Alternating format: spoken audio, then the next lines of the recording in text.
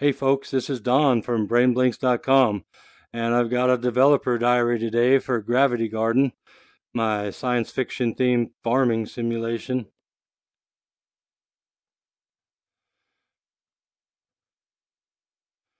And today I posted a new alpha version of the game that includes this nifty animated full body avatar system.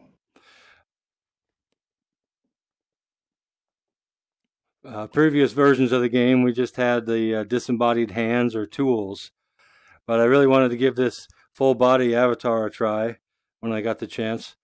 I saw this kind of amazing sounding plugin on the Unity Asset Store called Final IK, and so I decided to give it a try. It had good reviews and it looked great. And what it does is just in real time, it takes the position and orientation of your head and your hands and uses that to figure out where the rest of your body is going to be. It uses the magic of inverse kinematics, and it's actually pretty effective, especially when you're just kind of walking around in your play space, which I think is what this plugin was originally designed to do. But at least the VR version of it. But anyway, I'm very happy with how it's working. It feels good to have a body to go along with the hands, and it feels more solid. It feels more like you're here. So I'm very happy with that. I'm also very happy just to have this avatar back. The kind of prototype for Gravity Garden was a 2D simulation of this, well, made for the monitor version of this sim, and it included this avatar. This was your avatar, the stylized human, and I got attached to it, and I missed him ever since I went to the VR version. So it's nice to have this avatar back. It really kind of completes the style of the universe that I was going for. Bubbles. It's a little bit janky when he's walking. I'm still working on that, but I don't mind a little bit jank in this universe. It kind of goes along with the visual aspects too. It's kind of cute the way he stumbles around sometimes. Although I still have a problem sometimes with his head clipping into the camera. I'll fix that.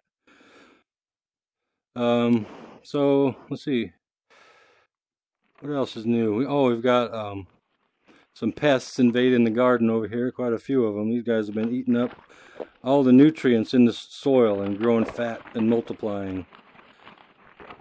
So this is an example of one of the challenges you might face in the game is pests invading your garden, and you have to detect them, to find them, finding out how to get rid of them, and then deal with them before they damage your crops or eat up some of your resources or some other bad thing.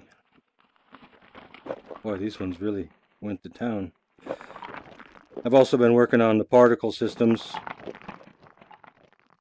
All the stuff for these rock nom guys, lots of particles on them, and the water, they're now mesh particles that bounce around on the ground and split into smaller particles. Unity's got some really powerful particle tools, so it's fun to put them to use, and they make everything better. So yeah, let's see. We've got a new avatar system, new pest particle. Oh yeah, I thought it'd be kind of a fun contrast from the humanoid avatar for on the ground, and then when you're flying around, maybe to have something a little more ephemeral still. So right now I have some neat particle effects on my hands and almost like a beating heart at the center. And this is another way I might open up some player customization too. Letting the player choose the effects and shapes they're representing them, and maybe even those disembodied hands that we had before. And the same with this avatar. Could let the player choose from a bunch of skins that I create, different patterns and textures or whatever, and maybe even some different avatar shapes. That's something I'm really trying to concentrate on in Gravity Garden, is giving the player a lot of choices to make and ways to customize the world to make it like their world. So that's an important part of the game, and this will help us do that. All right, so Thanks for watching.